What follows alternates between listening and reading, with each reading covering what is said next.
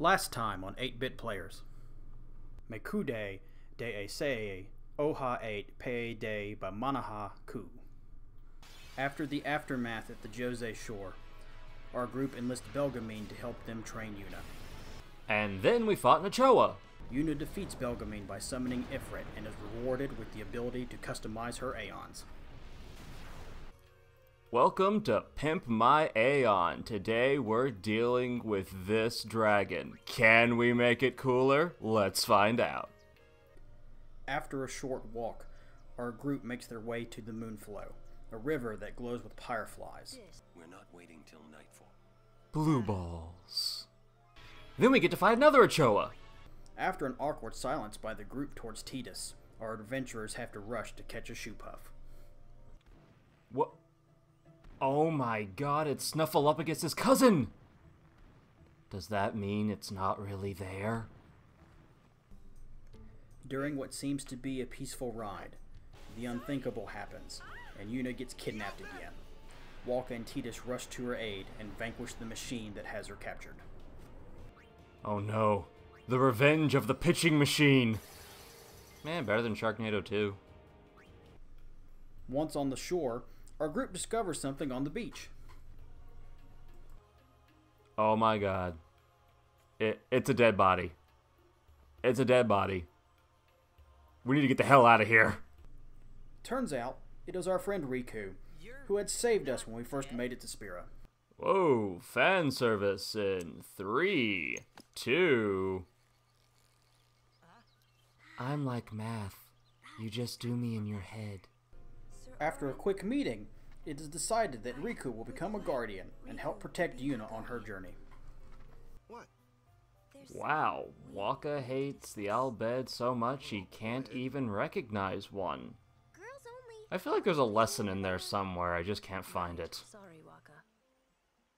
Oh my god, how many of these things are there? I thought they were important. Our party makes their way to Guado Salam, where Yuna's presence is requested. Riku then shows us how to customize our weapons. Welcome to Extreme Makeover, Sword Edition. That's right, 13 hours in, and we're still in the tutorial. After a quick snack, Seymour appears and begins to show us the history of Spira. Then we get to fight Nachoa.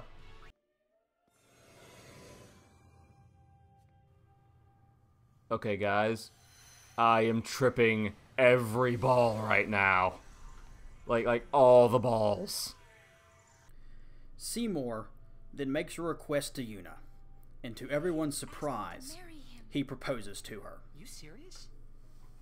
What the hell? He's hitting on our woman! Tidus, man up and do something, man! After a confrontation between Seymour and Auron, Yuna requests that the group go to the far plane so she can talk with her parents to make a decision. We Guado are keen to the scent of the far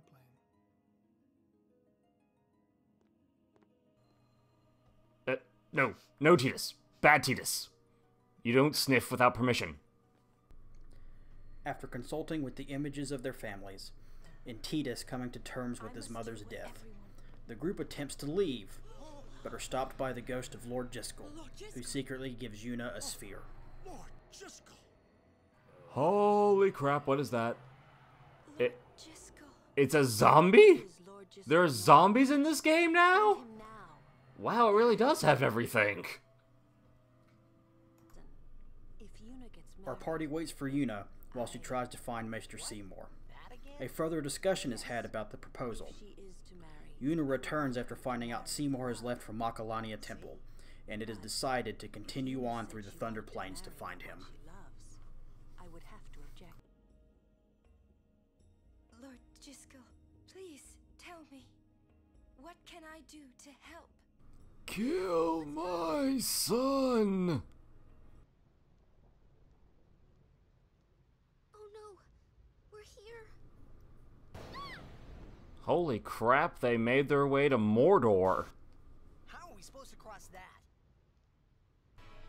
Our heroes face the dangers of the Thunder Plains until they reach a shop, where they decide to rest for a while. Ah, our greatest opponent yet. The cactus. Oh, holy crap, and it turns out he actually is kind of strong.